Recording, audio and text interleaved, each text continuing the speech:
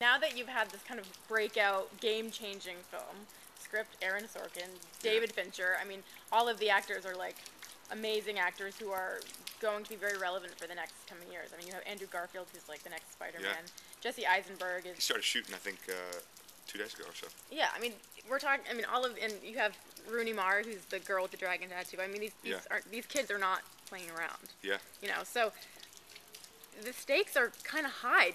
Do you have any, like, nerves about, like, whatever you choose to follow this up with? Are you afraid that it's not going to stack up now that you've worked with the best? Not really. Like, no? Not because I am not taking this stance where I have a definitive, like, answer of where I want to go. Mm-hmm.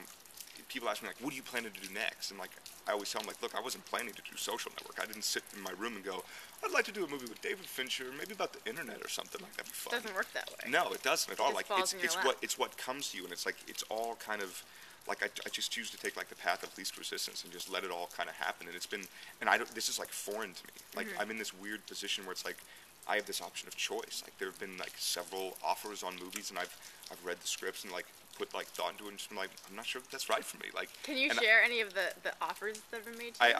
I'd rather not, but are there any that you're still considering? I mean, are there some projects that you're kind of, have piqued your interest? Yeah, there are, and there's one project that I'm like involved with. It's called Serpent Girl. It's a project that Matthew Carnahan's directing, and it's an indie film that we're trying to pretty much put together. And he's got a great script. Is it?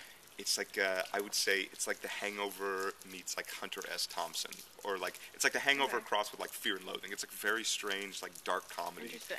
Yeah, it's like I mean, it's not necessarily real at this point, and we're just trying to get it all together. But I mean, there's still other options on the table. Right. Like there's another big thing that I should be hearing about today or tomorrow. Any hints? Not that I can give. No. When you can. When I can. Which hopefully will be soon. For the love of God, I swear they just drag you along. Yeah. Something that like we've been waiting to hear on for like I'd say at least like solid like 5 business days. And it's like Tuesday, so like middle of last week. Yeah, it's tough as an actor, isn't it? Like you have an audition or you talk to someone and you're like, oh, it went really well. I feel great about this, and then. You wait, and it's like nothing. It's like completely out of your control. But then again, like that's like the thing where it's like, you just gotta let it all happen. But it probably feels good at this stage because, like you said, you do have options now. Yeah. You've kind of proven yourself in a very well-received film that's, going to be getting more and more Oscar talk as we, Yeah, I lucked out. Them, so you're in a good spot, I think.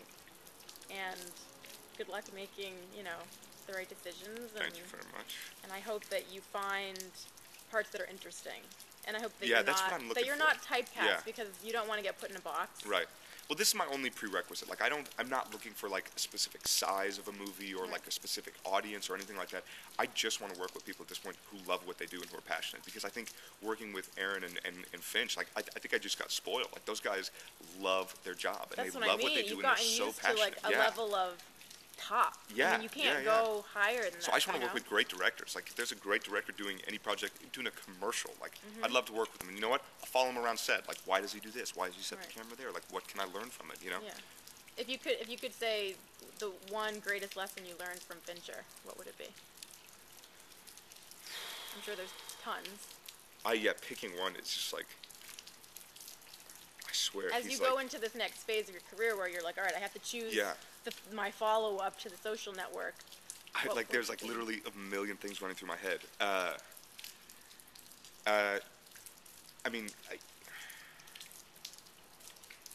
Shit, so much. You have to give me time to like deliberate.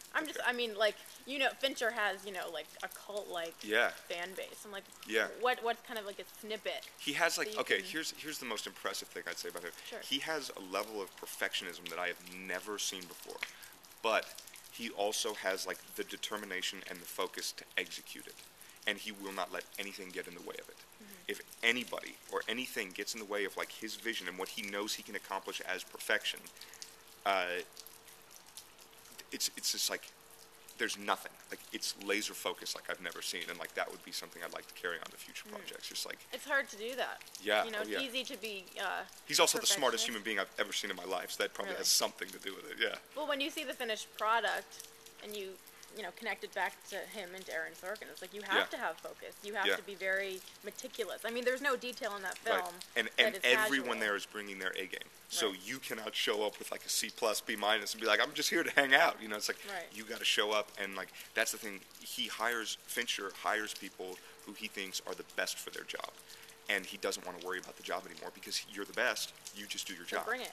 But the problem is he also knows how to do your job better than you. So it's like you have to bring it to Yeah. like at least his level, or else you'll get called out, and like all of a sudden it'll be like an issue, and it's like you don't want that. And like fortunately we all showed up with our A games, and it was just Yeah. like a smooth process. I think you all, you rose to the challenge, and that's why Yeah. the movie is so successful and is going to be relevant the way all the President's Men is still relevant years Sure, from now. sure, Which yeah. I think when you It's a when you testament make a to Aaron film, too. I mean, he absolutely. is I think one of the best living writers that we have today. Absolutely, like he is without doubt the best dialogue writer I've ever seen in my life. the And, like, most quotable movie Yeah, that's come out in years. yeah. When you think. Well, as an actor, like he's just venerated. Like you pick up his material and you're like, I get it, sure. But But it's not forced down your throat Right. either, which you really Yeah. want to avoid. You don't want to be like, here, I'm going to tell the whole story to you right now. Yeah, That's yeah, boring. yeah. He has a very a great understanding of what do Yeah. I need to give the actor so that they know what else to bring to it. Yeah. The silences and the pauses and all the other stuff that makes a performance. Exactly. Yeah. So, and you did that, so good job. Well, thank you. And thank you so much for talking to us. Yeah, thank you. It was good talking to you. Sure.